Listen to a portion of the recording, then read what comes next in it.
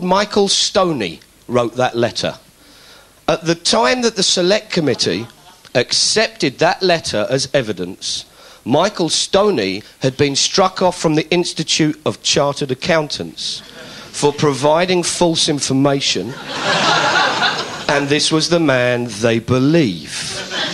So we thought we should write into the Select Committee and tell them, because maybe they don't know. Maybe they weren't aware of this. All we're after, remember, we just want to see Geoffrey get the 200 grand. That's what we want. Now, what we're going to do, we're going to make a guess of how much Geoffrey actually paid for his mortgage. What's the Geoff mortgage?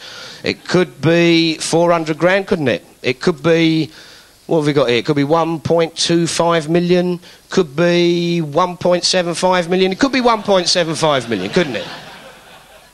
Now, we're not sure, so we thought what we should do is we want to try and help Geoffrey so much that we can pay that mortgage off. And we thought, well, I know, let's put 500 quid on at a bookies that Geoffrey's mortgage is 1.75 million. That's what we'll do. So we're going to be trying to place that bet in the next couple of days. Now, we fancy our chances on this. We do fancy our chances because just before Christmas we made a little bet. Right, I want to put a bet on Geoffrey Robinson resigning. Right. Now, what odds are you going to give us on? We put 2 dates on these. We've got 2 dates, one on the 13th of January, one on the 3rd of March. 13th of January, we're offering you 4 to 1. He's got to be out of office by the 13th of January. Right. If it goes by the 3rd of March, you've got even money. Oh, I'm going to split this. I've got 200 quid here. I'm going to split. Can I put... OK, got £100 on that he leaves office by the 13th of January, right, and £100 of even money that he leaves office by the 3rd of March.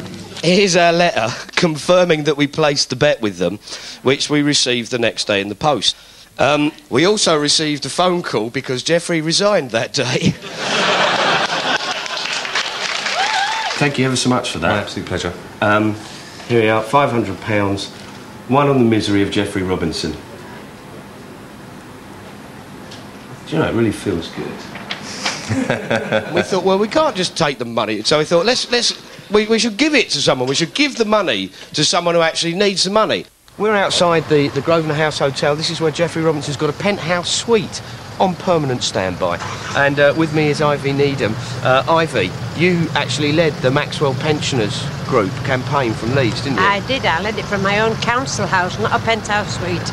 Well, what we've got here is this is the money that we made on the bet with Geoffrey Robinson. I think we're gonna try and get through now to the Grosvenor House Hotel and see if Geoffrey's in and see if you can have a quick word with him. I'd like to have a word with him, if possible. OK, let me just...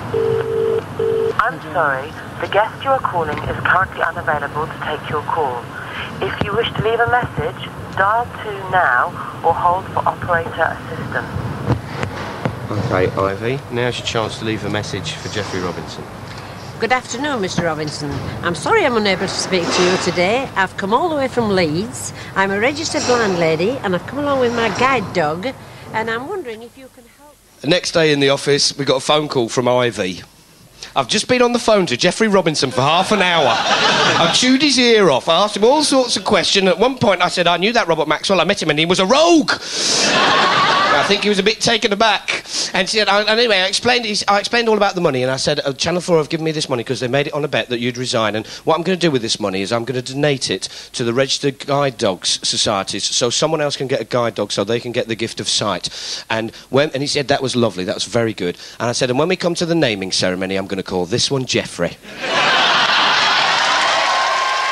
When would this be done to live? White lace and Mark is back at the later time of 11:05 next Wednesday, here on 4. On our way. And yes, we've just begun.